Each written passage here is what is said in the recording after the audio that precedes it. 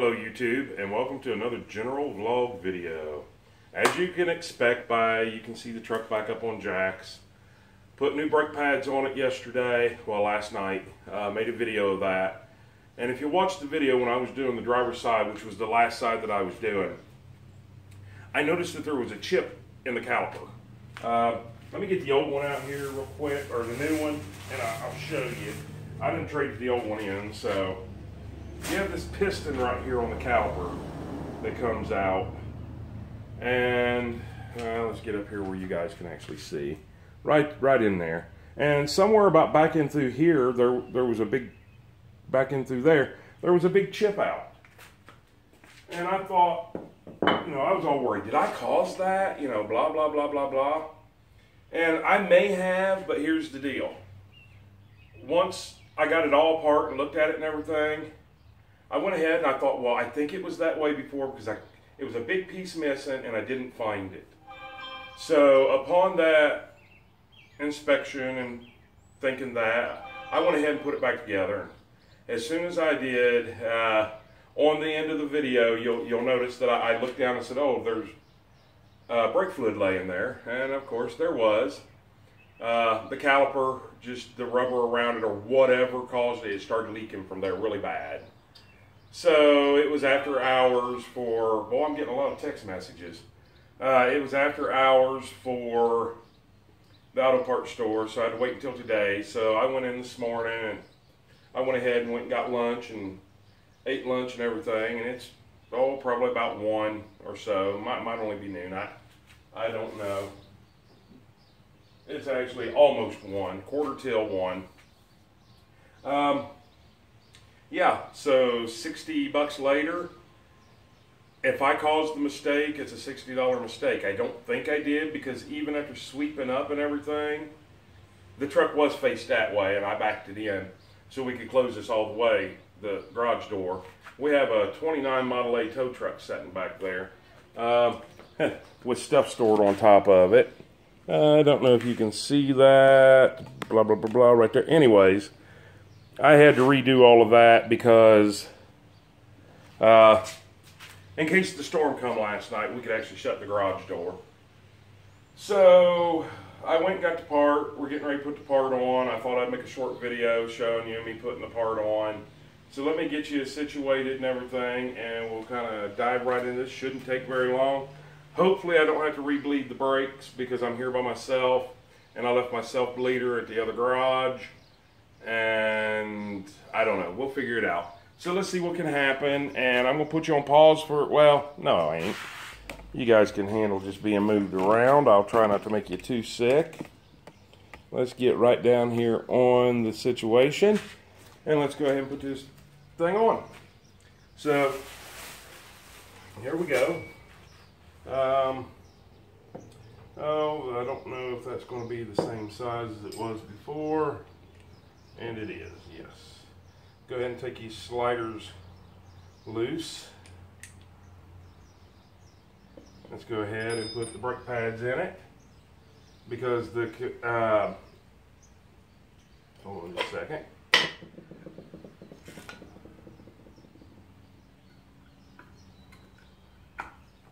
The piston is back in there all the way, so I don't have to compress it.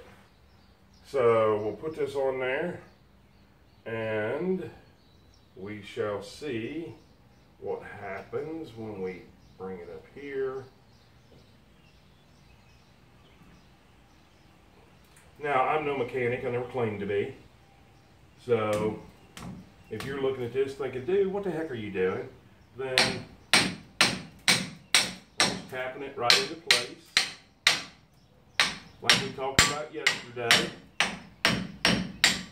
You'll notice when your brake pad ears touch, then you know you're in the right spot. Now let's see what the possibility of getting this to line up. I do also have a jack stand under it because it's set all night. Once again, my jack did not let down. I put a tire under it just to be safe. So I am perfectly safe getting under this now, and I'm going to.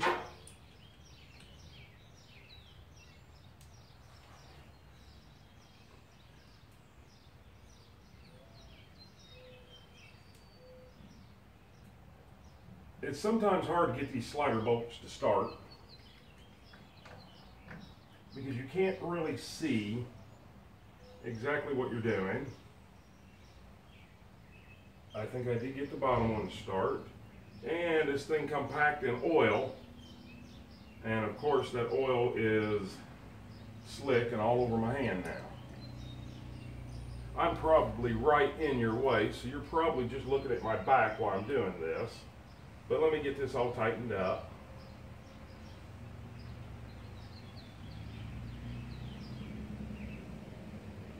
There we go. Now let me get my little cheater bar out here, and we will tighten it up, and then I'll try to get out of your way as much as I can. Well, you got to be smarter than the wrench here. There we go.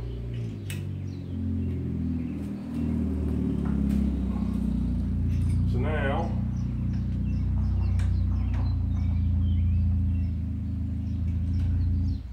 we get this up there and get it tight.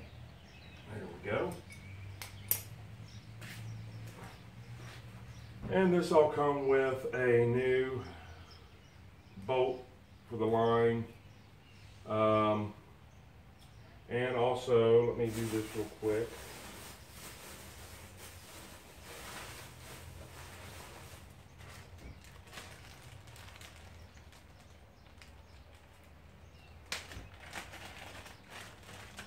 Spring clip. Oop. Gotta put it on there the right way first.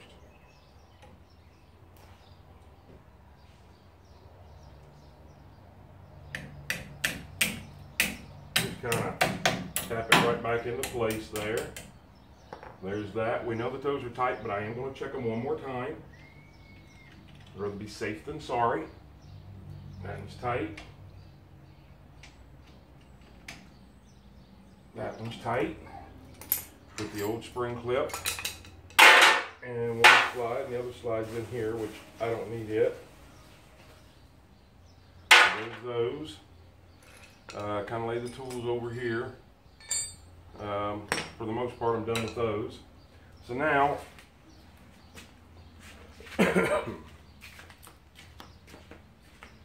one second, please. Let you guys look at pretty work.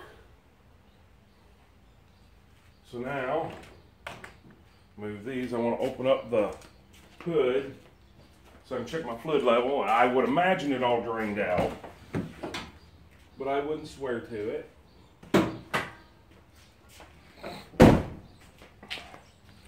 So what I'm kind of hoping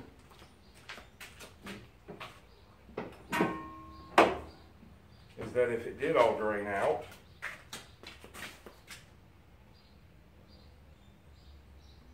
which it is low, but I still see fluid. So that right there tells me that hopefully I don't have to bleed all the brakes. I hope. So let's get it all filled back up. Oh, well, it helps when you can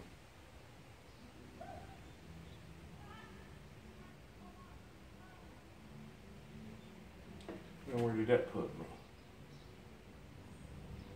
Oh man, we might have lost all the fluid. I did see fluid in it.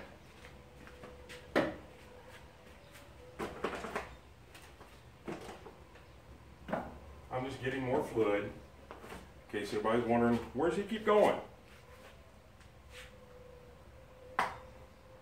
All right, had to open up a new thing of fluid, get it in there.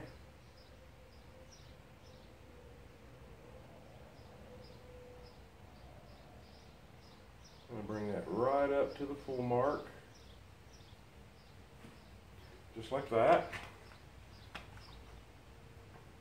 Now, before I put the lid back on, what I'm going to try to do is come back down here, and we have, oh, and I already see it dripping out.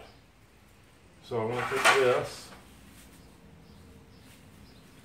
because there's been no air introduced into the line by pumping the brakes or anything. So if I take this and I start letting some fluid run through it.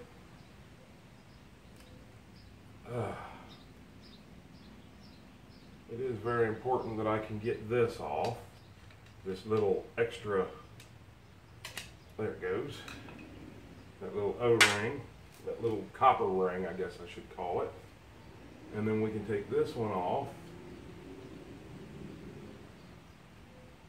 and you get one on top, and make sure that there's not one on the bottom, and one on the bottom, and see where it fits down in there comfortably. Oh, geez, not really sure how this line here goes on. That right there feels right. Okay, so once again we'll put this on. We'll put the bolt back through it. We'll make sure there ain't no junk on the bolt.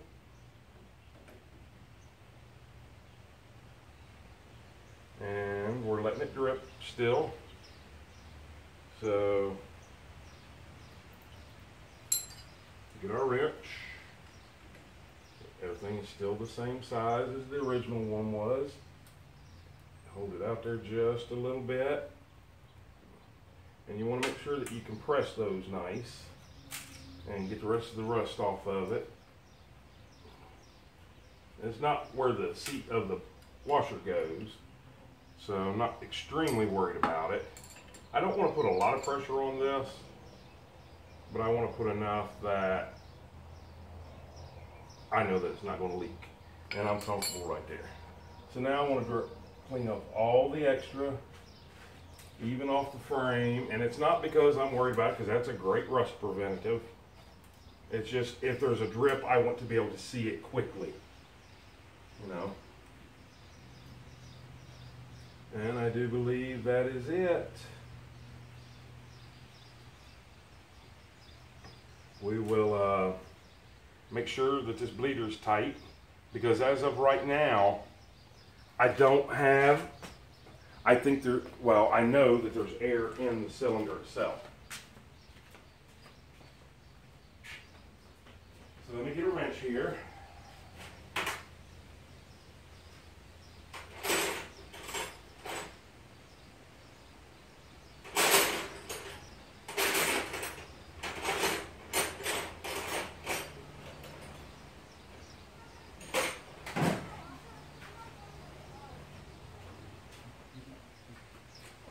Ricky? Nope, that's not the right size.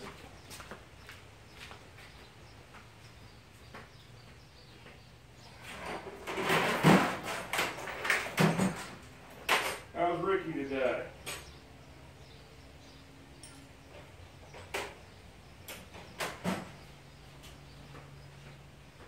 Oh, are you not in here now? Okay, Ricky is gone. My son just stopped in. All right, so I'm going to take that out. I wish I would have grabbed my, and I'm still seeing drips. Or I just seen a drip. So let me, I'm going to tighten this back up.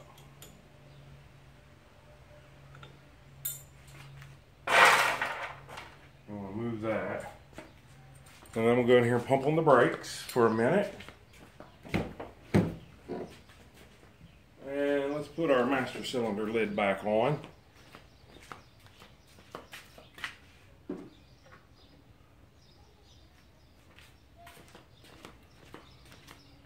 There we go. Now, ooh, I feel like I got decent brakes. Well, no. Yeah, I think I've got good brakes.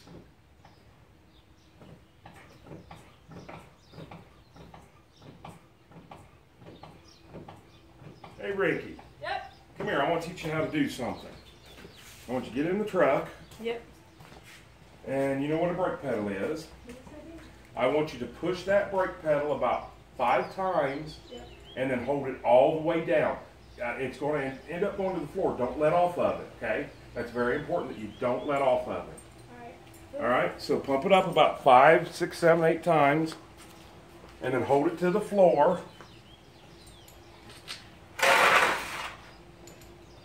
Got it? Yep. Hold it to the floor. Don't let off. I am.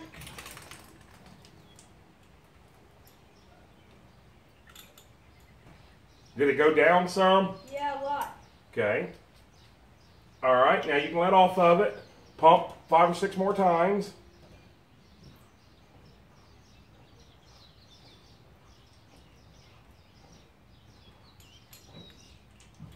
All right, now hold it to the floor. Yep. Okay. Hold on. Let off. Yeah, we definitely have a leak here. And I don't know where that's coming from.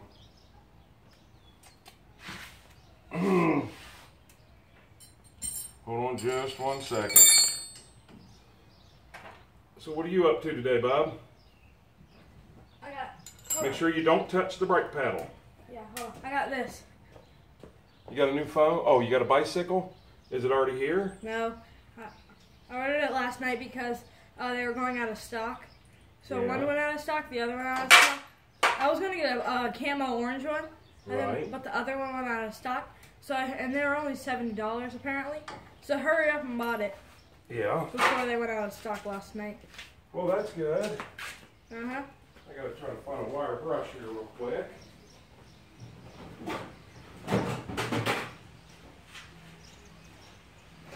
We're recording, by the way, Ricky. Oh, yeah, I know. We're making a YouTube video. But I had great brakes, but I still had a leak that I'm not really sure where it was coming from. Hey, let's see if any of your subscribers from the... Wait, never mind. You didn't post that video, did you? Huh? You didn't post any videos yet, have you? No. Okay, I was about to say. Alright, so now, let's see what happens when I put this on there.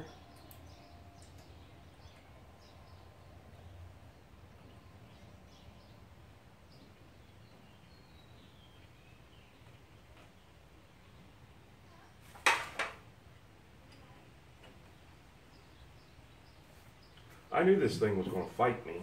I knew it was. Went to put brakes on it last night and the wheel cylinder popped. I don't know if it was my fault or not, but... Alright, that's pretty tight. Alright, now we'll get all the fluid off of it.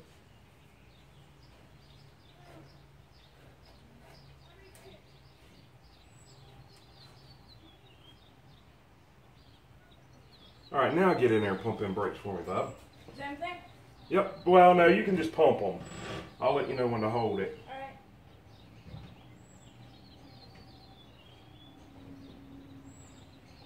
Okay, now hold it. Are you holding? Yep. Don't let off. I won't.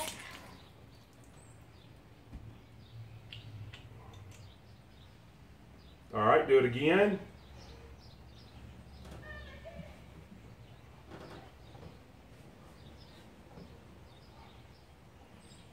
Alright, hold it. Alright, I think that's... Alright, hold on just a second. You can let off.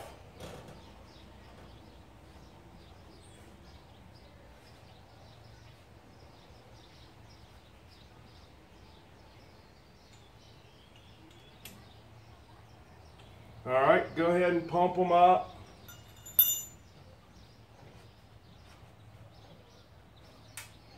And then hold it pretty tight.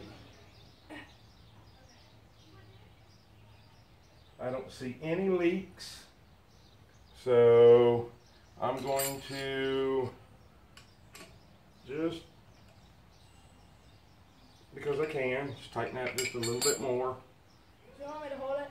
Nope, you can be done.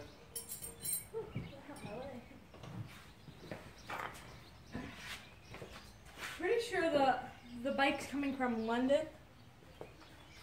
London, Ohio or London, England? London. Like, not Ohio. Oh, okay. Hold on just a second. We'll be right back. We're going to put everything back together. All right, and with that, I think we're going to end the video. It's all back together. I have great brakes, better than I had before. My son, my 12-year-old, just happened to, 11, he's getting ready to turn 12, just happened to pop over about right at the right time. I think I'd have been fine without bleeding them. I could have went and got one of my self-bleeders and done this side, but he was here. It really helped a whole lot. And then my other son come over to hang out for a while. My oldest boy, getting ready to turn 12, and his mom just bought him a bike, or ordered him a bike for his birthday. He's all excited about that. So I'm not going to try to outdo her or anything, right? Maybe a little. Anyways, we're going to end this video, and because of changing the brakes yesterday, I don't know if I caused that problem or if it was already there, and just by compressing the cylinder back in, it may have snagged the rubber or something, or there was a reason that the pads were still good. They were half pads, if not better, except for that back one, and that was riding right up against that cylinder, so maybe some, I don't know. Anyways, $80 later, however much it cost me, 60, yeah, I think it was 60, $59. Plus, you know, I had to get brake fluid. Well, I had it already, but I had to pay for that at one time or another. Got it all back on. Got to pull it out, sweep the floor and stuff, get that all cleaned up. But we're good to go, and got new brakes all the way around. Just did new brakes on the back and new lines. Oh, probably, well, this past winter sometime. And new brakes on the front, new caliper over here. Normally I don't like to put just one new caliper, because then you have one strong caliper and one weaker caliper, and sometimes it'll make it pull. We'll see what happens. If it doesn't, I'm not going to worry about it. If it does, if it's pretty severe, then I'll have to go ahead and get another caliper for the other side, which I don't mind. I mean, it's been a good truck. No major issues. So anyways, once again, it's general vlog videos, and your YouTube, in case you didn't know that, all the YouTube viewers, like and subscribe, comment down below, hit that bell notification so you'll know when we post other videos. We are general. We do kind of every kind of videos, so you never know what's going to happen. So we'll see you on the next video, and here comes my 11-year-old getting ready to turn 12. And we'll see him in future videos, and he's got his own channel. Richard Bird, and no capitals or spaces. Right. Mr. Krabs logo. And it's got Mr. Krabs logo. And it's mostly got games on it, but it's got some other stuff on there. Anyways, give us a thumbs up and subscribe, please. And we'll see you on the next video. I hope you have a great today. It is hot and muggy out, and I hope you have an even better tomorrow and an awesome night, and your whole life is perfect. And we will see you on the next video. You have a great day. And yes, I'm my own cameraman. Bye.